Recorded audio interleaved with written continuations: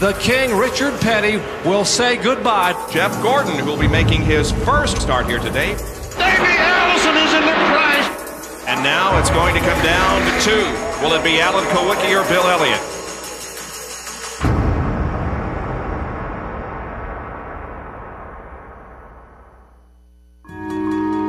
Today, at this racetrack, an entire chapter of NASCAR history will be written.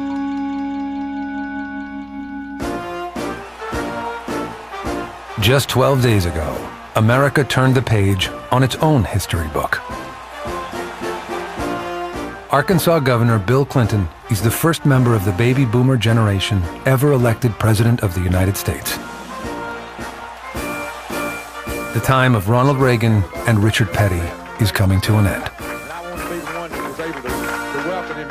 NASCAR will soon have a whole new generation of young drivers, led by rookie sensation Jeff Gordon.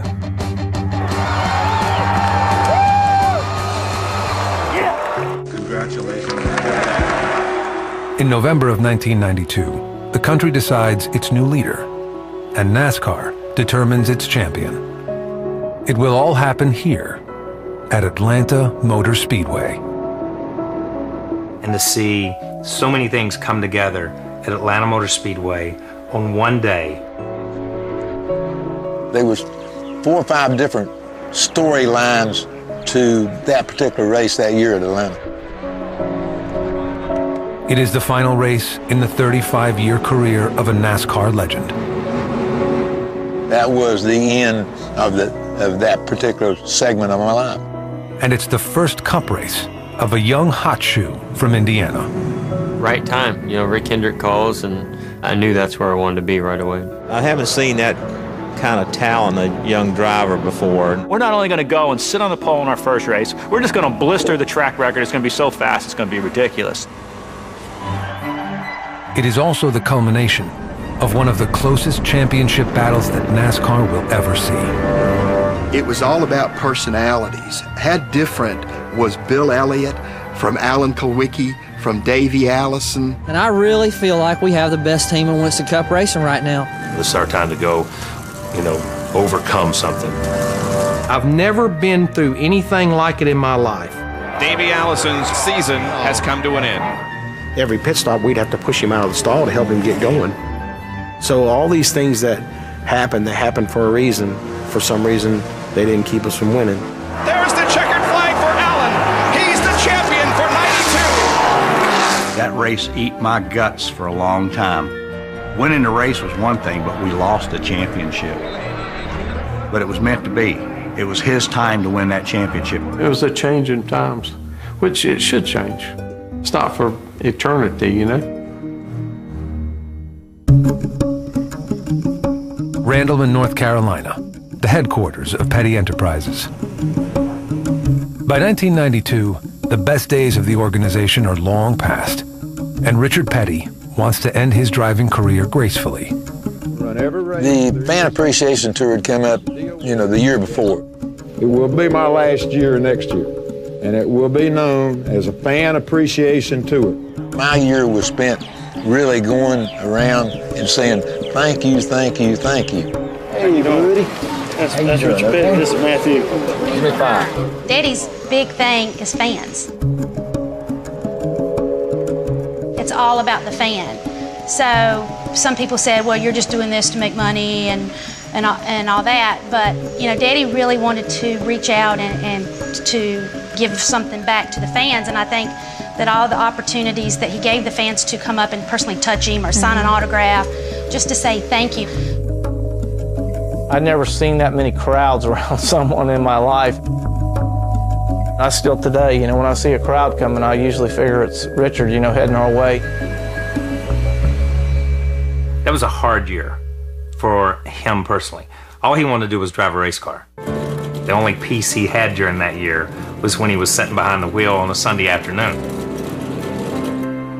The rest of the time, there were concerts with Alabama, there were autograph sessions. Everywhere he went, it was a big deal for that city.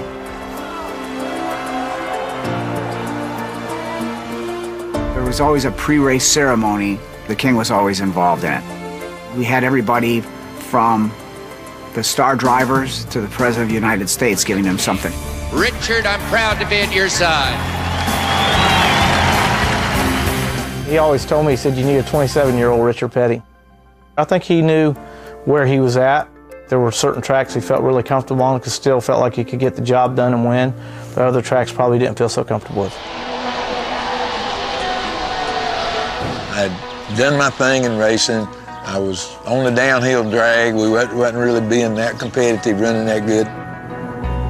I got to gracefully get out of this deal here, you know, and I don't want to just quit. We knew how much he wanted to do it, and we knew the end was in sight, and we just kept praying that he could make it to Atlanta. The King's last race will be covered by a sports network eager to tell the story right. The 90s are already good for NASCAR, and good for its television partners. By 1992, an event that had so many characteristics, they went all out to try to do whatever they could, not only to make themselves look good, but also to make the sport look good. Obviously, we had plenty of meetings, but, you know, with Bob, Benny, and Ned in the booth, and Jerry and John. We here at ESPN very proud to bring you this final race of the 1992 season as we wrap things up. They were so pumped about it, but because they're true race fans anyway. Benny Parsons and I think we were in hog heaven that day. All out, and man, that's exciting. Have 6 drivers that are in the championship hunt in the last race of the season, and Richard Petty retiring at the same time. Ken Martin was in the booth, and he and still is a stats guru and a historian. He already had the scenarios figured out on what would happen if this happened, what would happen if that happened. I had built a computer spreadsheet with each driver's points coming into the race, and then what their points would be for each position as they run. Kenny Martin was one of the best statisticians in the sport. I mean, he certainly was a real friend to those of us in the booth. We finally have a championship that all the drivers have to run as hard as they can go. Don't you think, Ned? Oh yeah, they got to go for the win. We are entering one of the most exciting races ever in Winston Cup racing.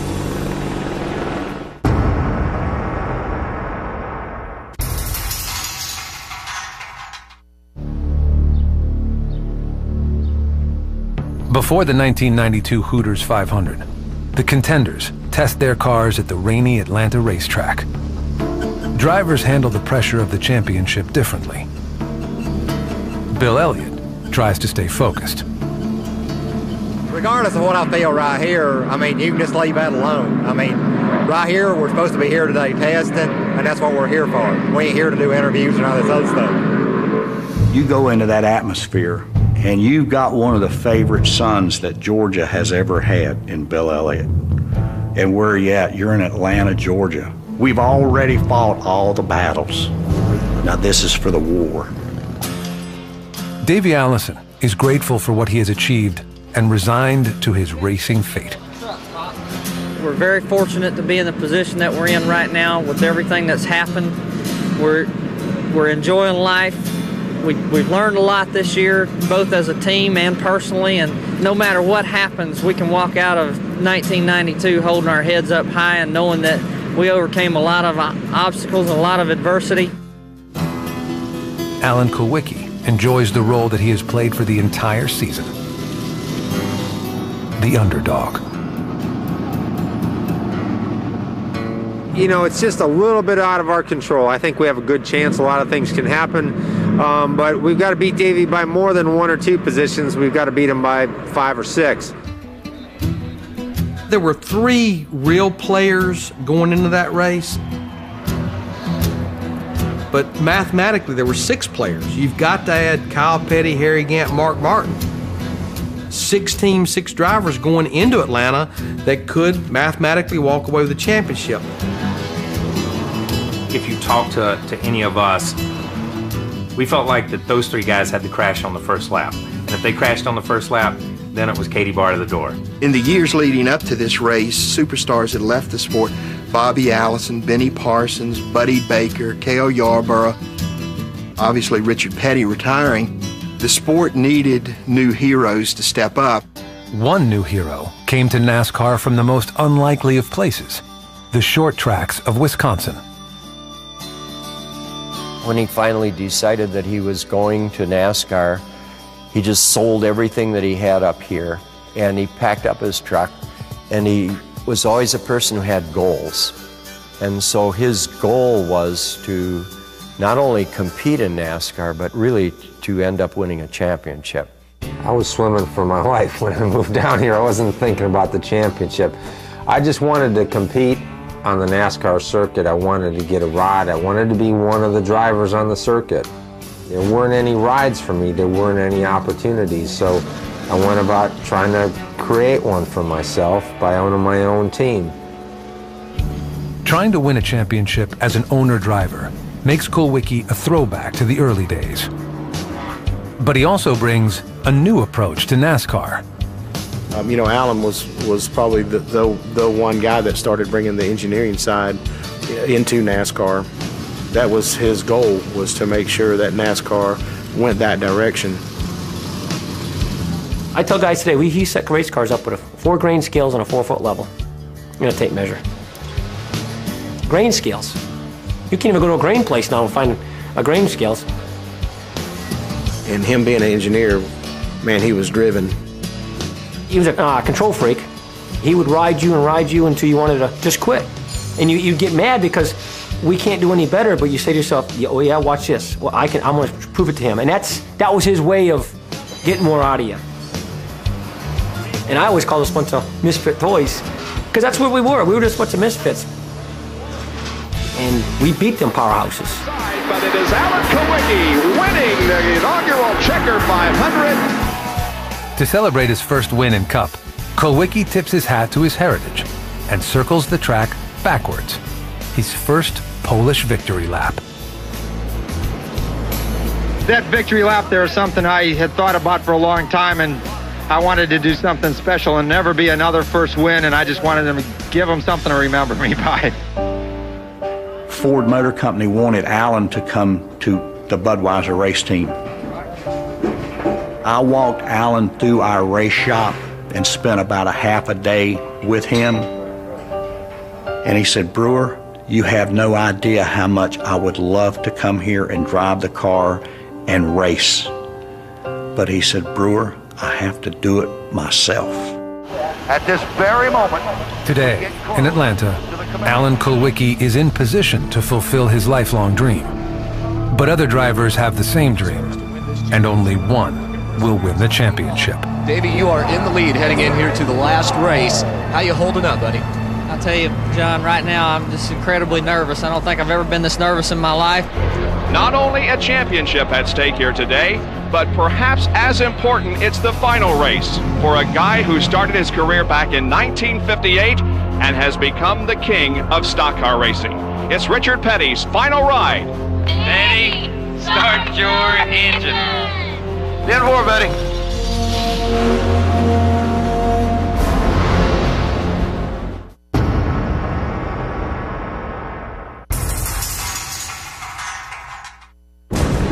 The Apache helicopters now end their hover and begin to chase the field as it goes around this 1.5-mile oval.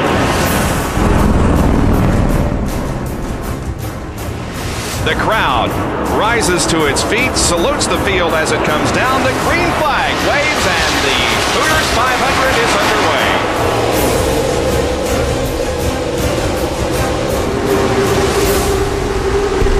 Oh, and we have a spin. Oh, no. Davey got through. Kyle Petty got through. I think I saw Alan Kulwicki on the bottom of the racetrack getting through. But Davey Allison did not get through. The damage to the rear is enough to slow down the number 28's run for the championship. But this team has overcome problems worse than this all year long. The first third of '92, I've never been through anything like it in my life. Coming to the stripe. Morgan comes to the inside, and Davey Allison is going to win the Daytona 500. We would win one week, wreck the next. Win one week, wreck the next.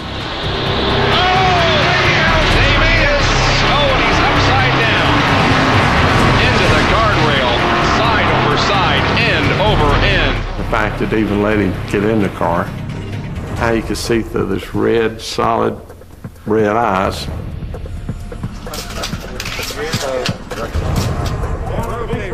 He won North Wilkesboro with a bunch of broke ribs where he had wrecked the week before at Bristol. By the time we got to the Sprint All-Star race, we figured out how to do both on the same night, wreck and win. Here comes Davey Allison to the bottom. It'll be the finish everybody was waiting for. They crash past the finish line. And Davey Allison is in a shower of sparks. He won the race, but he sure paid the price for it. The physical injuries he suffers are bad enough. But Davey Allison has to deal with a much more serious pain, the death of his younger brother, Clifford. After Clifford's accident in Michigan, it made me sit down again and say, okay, what is important to us? I want to spend a good life with my wife. I want to watch my kids grow up. That came to the top of the list right then. And we want to win the Winston Cup Championship. The team had overcome so many things throughout the year. A lot of different things happened. It always seemed like that whole group just bounced back all the time at the oddest of times. Raymond Fox and Joey Knuckles and Eric Horn.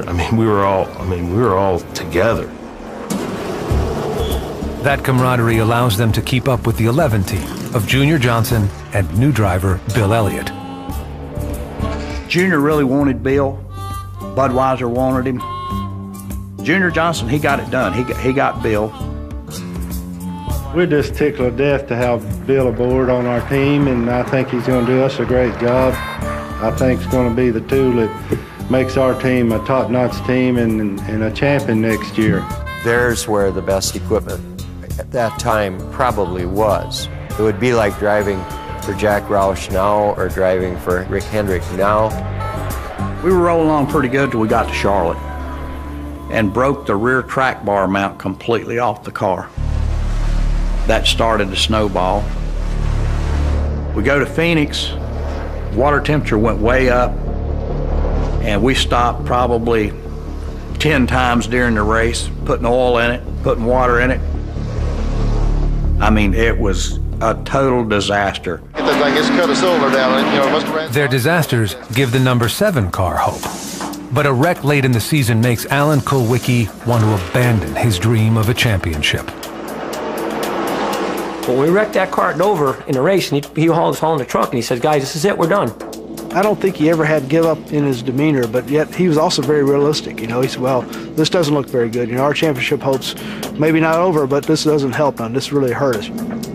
The team took a huge turn then. The opposite way, went the complete opposite, and everybody was absolutely not. There's no way. We can come back from this. We can win this championship. We're not going to give up. We're going to keep digging it. He had instilled his philosophy into the crew so deeply that they wouldn't let him be a loser. Alan saw what we wanted to do, and he saw the enthusiasm, he saw what we were trying to accomplish. So we all rallied around each other and said, yeah, we can do this. Junior's got a good team, and Bill's been really hot in his car, and, they're off to a fine start this year, but we're doing pretty good ourselves. Don't count us out.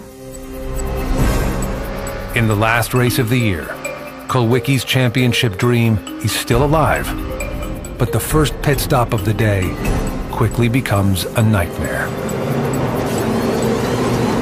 And Alan Kulwicki's Hooters crew will go to work. Car number 7 on the bottom of your screen. You're watching the Haviland crew on the top of your screen. 2 competing teams trying to win a race and win a championship. Meanwhile, Alan Kulwicki cannot get his car in gear.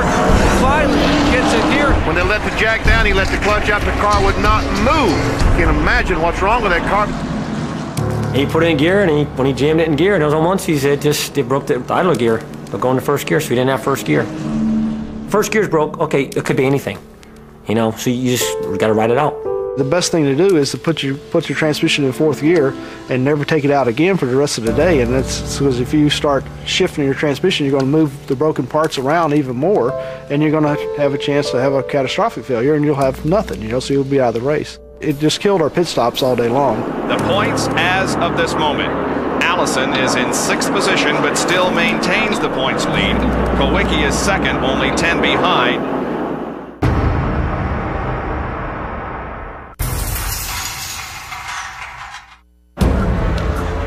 Thousands of fans are here to see Richard Petty's last laps in NASCAR. They don't know it yet, but they are also witnessing the first laps of another brilliant career. We had an amazing year in 1992 in the what was in the Busch Grand National Series, now Nationwide, but driving the Baby Ruth Ford for Bill Davis. Jeff still looking for that elusive first victory. Could it come here today? I sure hope so. Things are really going good for us this weekend, and you know, the pole was just one step, but we got another step to conquer, and that's winning this sucker. But I tell you, as well as it's going, I think we can do it. And Rick was there, and he saw that and mentioned to somebody that worked for him, you know, hey, you know, how do we get a hold of this kid? I haven't seen that kind of talent a young driver before, not knowing it impressed me as much as he did, and he's going to be around a long, long time. And so it was right time. You know, I sat down with him, and it was, you know, I knew that's where I wanted to be right away. Jeff Gordon is doing well in his first Cup race, but he stays out of the way of the championship contenders. It was great to be out there racing with those guys. Looking for Davey Allison. Here he comes out of the pack to try to pass Jeff Gordon, number 24 car. I didn't want to screw their day up, you know. I mean, they were battling for a championship, so I didn't want to interfere with that. So that was definitely a message that was clear to me. You know, go out, have a great race, but let's not interfere with that. Don't come in contact with Richard Petty either. You didn't want to do that in his final race. Richard Petty isn't fast enough to win his final race. All he wants is to finish. Let's go out, finish the race, and we'll put that thing in the truck and take it home, and the party will be over. Oh, a crash! Down the front straightaway. And Richard Petty is flaming going into turn number 1. When he caught on fire, we obviously captured that and everything, and so the immediate response is for me to take the shot of him inside the car with the onboard camera. And then the F-bomb started flying. Come on, get ready! Bring it the extinguisher! And I told the audio guy, okay, we've heard it once. I think we can get rid of it. We don't need to hear him say that again. He is the king. Yeah, they got you. I pulled up to the fire truck. Guys jump out of the truck, want an autograph. I said, you know, wait a minute, guys, put the fire out, and then we'll do, you know, we'll talk about this. You know, everybody always wanted to go out in a blaze of glory. I just went out in a blaze. And this may be the final farewell.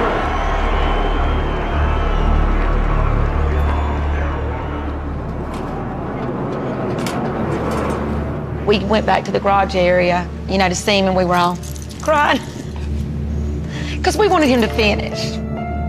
We wanted him to get the checker flag. I mean, it was all knocked all front end off, coolers, radiators, no fenders.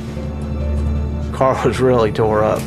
I was, you know, hurt a little bit that we didn't run better, that I thought the effort that we had put into it, we said, you know, hey, we're going to make that last lap. And so they got to working on the car. And they didn't want me to run the last race and not finish, okay? We may be a little premature in telling you that Richard Petty is out of the race because they're working on the car. Hopefully he'll be on the track when the checkered flag drops. The rookie soon follows the example of the veteran. You know, Jeff and I at that time ran the Busch Grand National car extremely loose. But it has, you know, 200 horsepower less than the Cup car. Needless to say, we missed the setup pretty bad, obviously. I was just pushing the car, you know, as hard as I could, and pushed it too hard and jumped in the gas a little bit too much in the middle 1 and 2, and around it went. I remember that part very vividly. Jeff Gordon will wait for 1993 to make better NASCAR memories. Today belongs to 3 competitors striving to clinch a championship.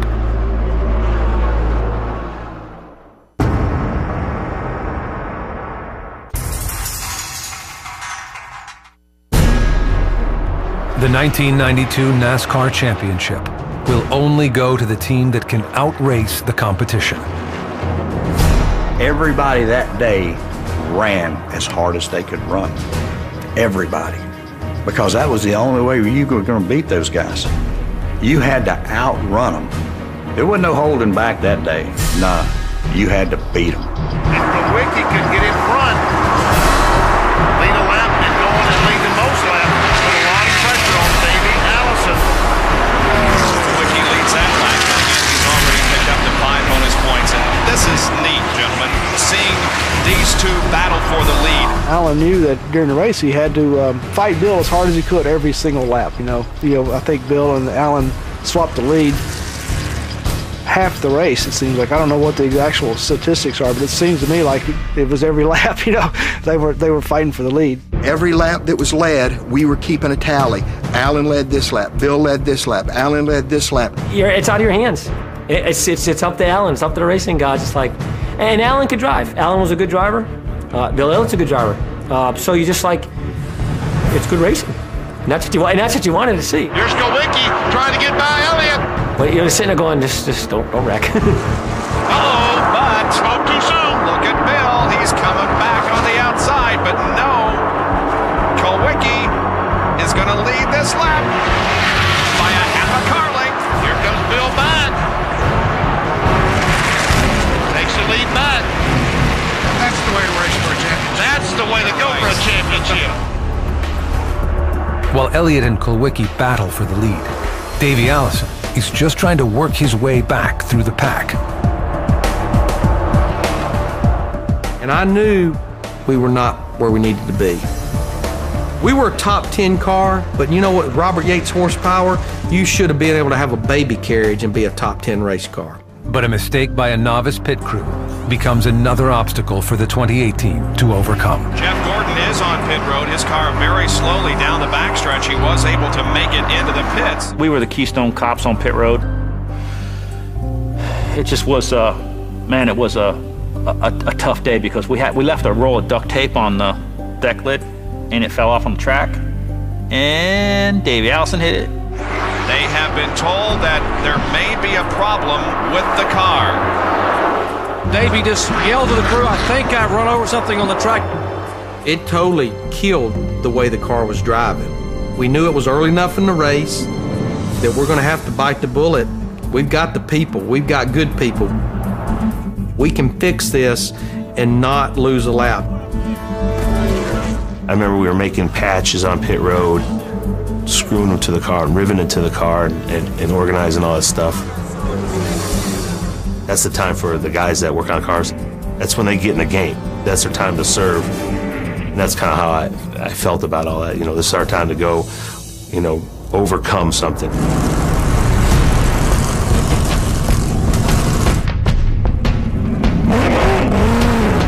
And lo and behold, our guys stepped up to the plate and did it.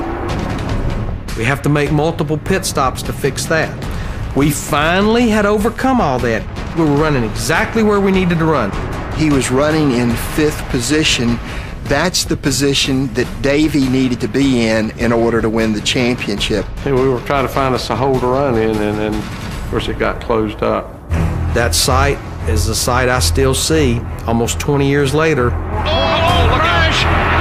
Davey Allison is in the crash. Oh, Ernie Irvin, and it's all over for Davey Allison. No, it's not over yet. I don't think he hit him that hard, maybe. Got a lot of damage to the right side of the car. Ernie Irvin spinning, coming off of corner number 4. Davey has got his car moving. Yeah, he's trying to pull away.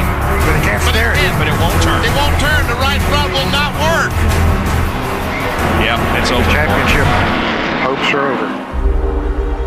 That was it. The championship was gone, and we knew it. Davey Allison's long, tough, emotional season has come to an end.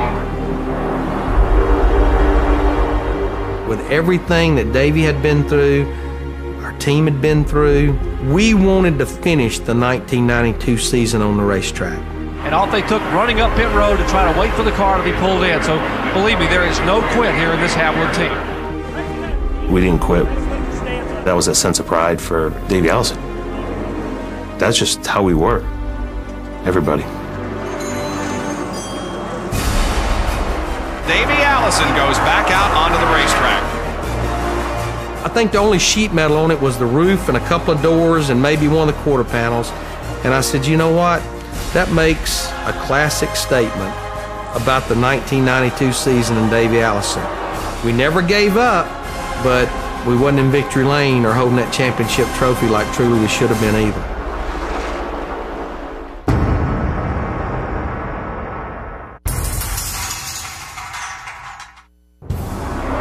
And now it's going to come down to two. Will it be Alan Kulwicki or Bill Elliott? The two remaining competitors must strive for every point they can get. Both will receive a bonus for leading one lap, but only one can collect the points for leading the most laps. The calculations, simple. Lead every lap you can lead. You didn't have to tell me what was going on. I knew what was going on. Bill Elliott has been told that he needs to pass the 7 car. Well, he's what he's trying to do. Every lap with every ounce of horsepower that Budweiser Ford will muster. Now, Alan Kulwicki has been told by Danny Glad and the crew he must keep the 11 car behind him because if he gets past, he may not lead the most laps and he may lose the race and the championship. So these guys are running wide open. No, there's no computer technology. There's no live timing and scoring. We got stopwatches. We're manually counting the laps on a piece of paper. Every time he goes by, you put an X. But neither team has enough fuel to make it to the end of the race. Both must have a flawless pit stop for gas. And both must finish near the front to have a chance at the championship. Paul, we're talking about pitting on lap, what, 306, 37, somewhere along there? Yeah, something like that. You know, it would be crazy to put tires on. Probably just going to gas and go. And it's, anything could happen. This is not over yet. Elliott is way up on the racetrack. Alan stays out there. Yeah, he does.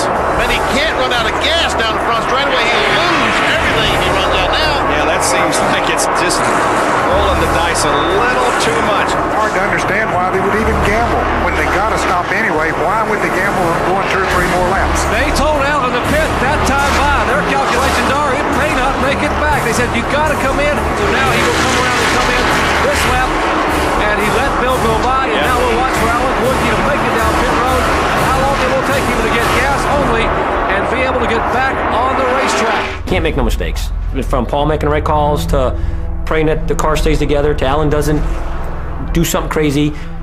Unfortunately, we had a different circumstances. We didn't get car full. I'll never forget looking down there and watching him come down pit road at me and knowing I'm the only soul on pit road and TV and God and everybody's watching. I'm like, please don't screw up. The gas can only go in as fast as I can open up the vent. And I think it was like 3 or 4 seconds of gas we had to have, and it wasn't even that. Less than 4 seconds for fuel. Ned, could he have gotten enough fuel in that car in 2.5 seconds? Well, I wonder about that, Jerry. All the guys were like, did you get it full? Did you get enough in it? I go, I just counted the 3, I guess. I don't know, my 3 and your 3 may not be the same 3. And I'm panicking. They got me nervous that I didn't get enough in it. Look at that can. Did he get enough of it in there? I tell you, the can still looks awfully heavy. Now, there's not much they can do about it now. If they didn't get enough and he doesn't make it, that's it. My wife, she was 8 months pregnant, and she was at the race. I said, look, if this thing runs out of gas, I said, you run like hell to the car. You crank it. And I said, because these guys are going to kill me if we run out of gas. Somewhere along the line, we had to come across the radio. And it's funny now, but it wasn't funny, very funny then. We had to come across the radio and say, okay, Alan, we need you to conserve gas every chance you get. There's a pause. Okay, what do you mean? So, well, we believe we got enough gas in there, but, we're not 100% sure. If you got an opportunity to conserve, you need to conserve. Or you can't lose second place, you got to stay in second. Here comes Bill. Here comes Elliott. Elliott drops down off the banking. Bill Elliott heads down pit road in the Budweiser Ford Thunderbird. This could decide the Winston Cup Championship. Tim Brewer and the crew standing by. Watch Henry Benfield. He's a veteran gas man. Gas going in the car. Sitting out. 3.4 seconds. Elliott is away. Going identical pit stop. 3.4 seconds for both these guys. Who got enough fuel in to finish the race? So when Bill pitted, kind of a miscue, so to speak, we went back on the racetrack. Terry Labonte stayed out, led 2 laps. Those 2 laps are the difference. NASCAR quickly tabulates the points of the championship contenders, and the broadcasters do the same. Ken, who is it? Because NASCAR's still calculating. I was shaking, my hands were shaking, and I write the note and I give it to Bob and I show it to Ned and Benny. They held up a little legal pad and said, "Are you sure?" And I'm like, oh my gosh, you know, this is a big deal. Kowicki has led the most laps. Not officially yet, all right. We'll wait. Boy, this thing is going to go down to the bitter end. Man, oh man. Kowicki was supposed to stop on lap 306. He ran to 309. Those 3 laps got him in front. And Ken goes, Alan Kowicki, you sure? Absolutely. And then we put it on the air. We are not following the leader of the race. We are focused in on Alan Kowicki, who is going to win the 1992 NASCAR Winston Cup. Bob was comfortable with those numbers, and Bob was able to make, you know, one of the great calls in NASCAR history. Bill Elliott comes off the 4th corner. He wins the Hooters 500. But Alan Kowicki is coming off of corner number 4, knowing that he's winning the championship. There's the checkered flag for Alan. He's the champion for 92. The crew celebrating their Winston Cup victory in 1992. That day is notched in my memory forever, and other than my kid being born, that's probably the greatest day of my life. We were the underdogs, you know, we were the underbirds, and we did it. You know, we went out and beat these guys with multi-million-dollar sponsorships. You know, here's this group of guys, and we go out there and win this championship. It's, you know, it'll never be done like that again. That was pretty amazing. It really was. We're all, like I say, once a misfits here, we did it, so it was cool. It was cool. And Richard Petty is taking one final lap around this racetrack as the fans salute him, and his career comes to an end. Here comes Kowicki down the front straightaway. He and Richard will probably collide because I'm sure Kowicki's going to do something spectacular. Let's see. Remember his first win at Phoenix? He took what he called, and these are his words, a Polish victory lap. Yep. And guess what? He's going to do it again.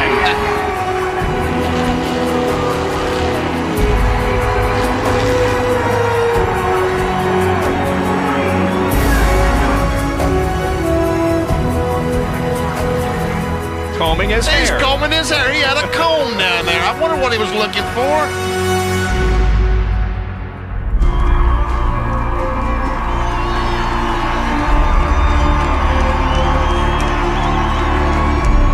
As Alan Kowicki celebrates, Victory Lane hosts one of the most disappointed race winners that NASCAR has ever seen.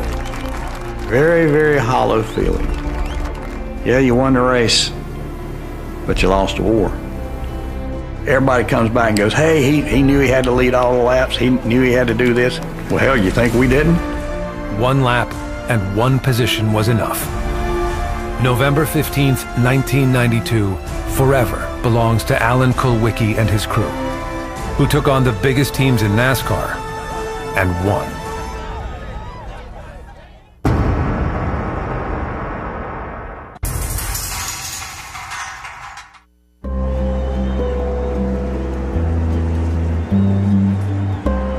It was the day that the king took off his crown. For the final time, the king, Richard Petty, will say goodbye, and there aren't many dry eyes down here. We went up in the truck. There was Sharon and Lisa and Rebecca and Linda, and they was all crying, and I got to crying because it was the last race. I feel so glad for him that he was able to do it the way he wanted to do it. Even though I know inside, I know he was a part of him died that day, I'm sure.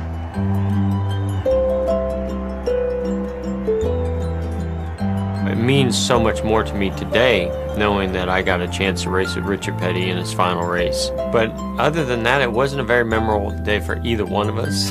He went up in the ball of flame, I spun out and hit the wall. It was a memorable day for Alan Kulwicki and his team. Now, forever, a NASCAR champion. Alan was the bridge from the past to the future. He was the engineer before we had engineers. He was the owner-driver when owner-drivers were on their way out. I'll tell you, this is just the dream of a lifetime. I've been the underdog a lot of my career, and that's the way I want people to remember me. Maybe it'll help some of the people that are dreaming about doing this to believe in themselves, and, you know, if I can do it, maybe they can too. The driver responses after that race were so pure. It's been a long year, and, you know, regardless of what happens, it's been one of those type seasons, and a lot of things has happened, and I mean, I'm just glad it's over with. You know, I've run that race 1,000 times in my mind. And to go out winning the race. The thing I remember most about it, when we didn't win that championship, I mean, it was like the world stopped. The world kept turning for the number 11 team, but their best chance at a championship was gone. They won only one more race together before Junior Johnson retired a few years later. Thanks for everything. You're glad this is over, the year's over? I'm not glad it ended this way, but I am kind of glad that it's come to an end now and we can go get some things sorted out and get ready for next year. It's just almost cruel. Nah, it just wasn't meant to be. Davey Allison kept smiling, but the rest of his team was devastated by the disappointing end of the day. We didn't have anything left. We barely made it to the car. I mean, just walking up the little bank there, it's like, whew. I look back at my 18 years as a crew chief and go, that was the year that the championship just got away. Ifs and buts, you know, if that didn't happen, or if this didn't happen, a cut tire, a little damage, you know, all these little things. Maybe one of those things didn't happen, our whole day is different. We're celebrating.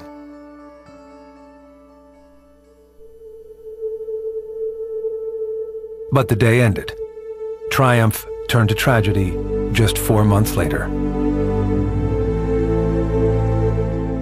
I'd ridden my motorcycle to Bristol, and it was raining, foggy rain, terrible, and was flipping channels, just sitting watching TV. And they had a breaking story. Stock car champion Alan Kulwicki and 4 others were killed last night in the crash of a private plane. Kulwicki's plane went down as it approached an East Tennessee airport near the Bristol International Raceway, where he was due to race this Sunday. We elected to, you know, sit out of that race.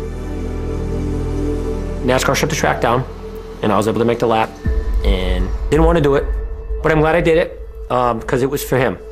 Watching Alan's truck drive around the racetrack, it's like nobody wanted to be there. That's the saddest racetrack I've ever gone to. The season of suffering wasn't over. This morning, the 32-year-old Allison died from a fatal head injury after his helicopter crashed.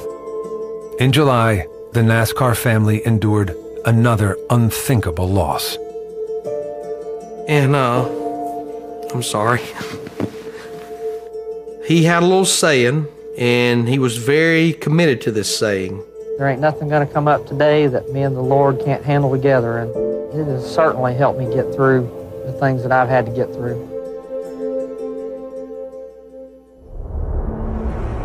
You look at just that year, and especially that last race. Richard Petty ends his career. Jeff Gordon starts his career. Alan Kulwicki, the last owner-driver to win a championship, beats the king of the hill, Bill Elliott. And in the next 3 or 4 years, the total face of the sport changed and became Jeff Gordon, and it became Rick Hendrick, and it became the Jack Roush's. That was almost the final chapter in what racing had been. I would say that that race did have as much to do with the changing of the guard and identifying the sport as any other race.